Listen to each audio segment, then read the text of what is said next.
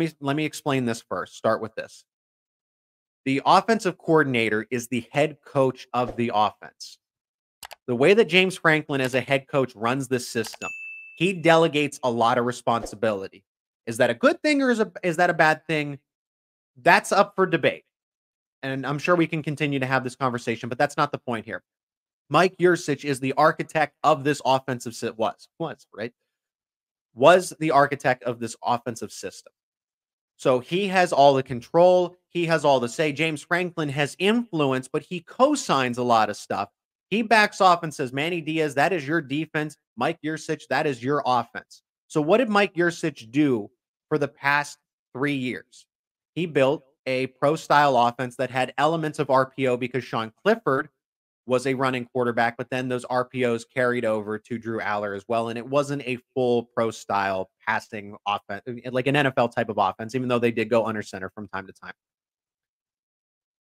However, Penn State's next move to go get an offensive coordinator is going to be very interesting. It's going to be very telling.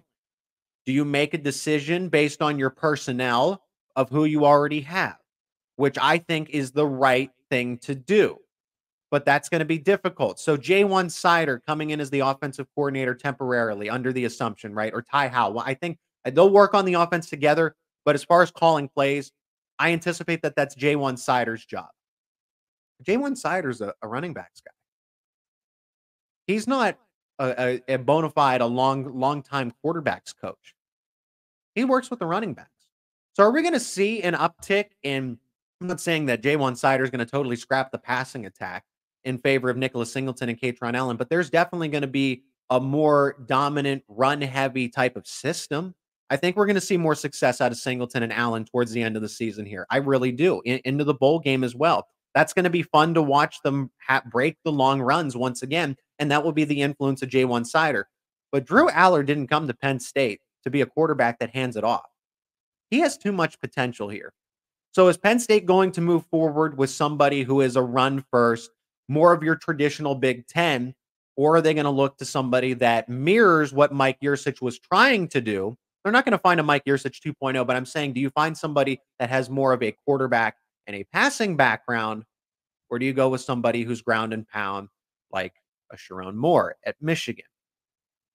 Right? You got to kind of pick your side. Do you go with a running type of offense, run first, or do you go with a pass first because you have talent at both spots?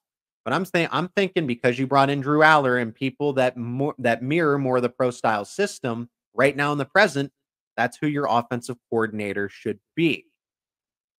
Is this the right move? Mike Yurcich getting fired.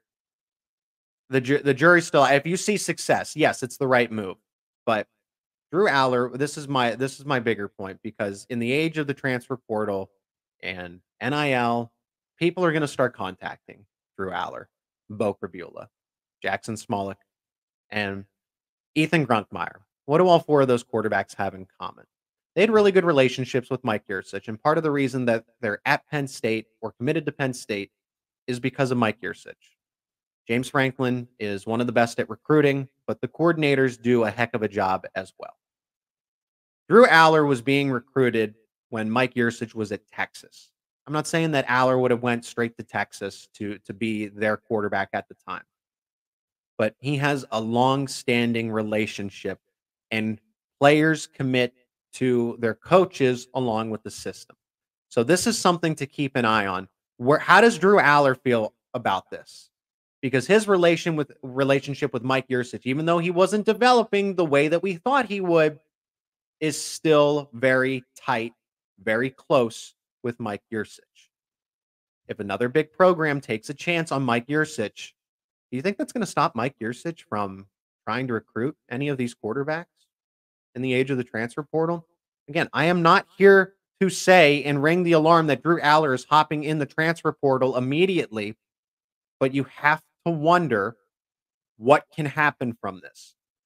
So it seems good in the moment, right? This isn't a knee-jerk reaction. It was supposed to happen all along. But there are other things. If you can build the offense back better, if you can go get somebody that's going to complement Drew Allar for his time at Penn State, then yes, this is the right thing to do, and you started the process early. Or this can get really ugly if you're not able to keep everyone happy. I hope this doesn't alienate the offense. Like I said, it's interesting that this came in the middle of the season. It is interesting towards the end of the season, right? I say in the middle, but in the midst of them playing football. They all got to go to practice this Sunday, right? They go in for their Sunday night practice. James Franklin's got a press conference tomorrow. It's not like Mike Yurcich was hated. People liked him, but the results weren't there. When a CEO isn't taking the business where it needs to be, you make a change. The board gets together and they make a change. In this case, the CEO of the offense was not doing well. We'll go back to the comments. I find this one interesting. Come on, Zach. Allar's happy feet aren't the coach's fault. It can be. It can be. You're supposed to be able to work on that. That's part of it is a confidence issue. Part of it is also a technique issue, but it's not why. And Drew Allar kind of when he has a clean pocket, he delivers the football. So there was some sort of disconnect there. Zach, James Franklin is part of the play calling. He can step in according to him. That's true, but I'm saying that these guys are the head coaches of the offense. Mike Yurcich at the beginning and at the end calls the plays, designs the game plan.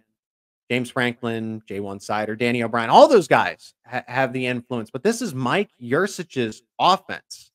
The jury's still out if this is the right move or not. But we need to talk about possible replacements.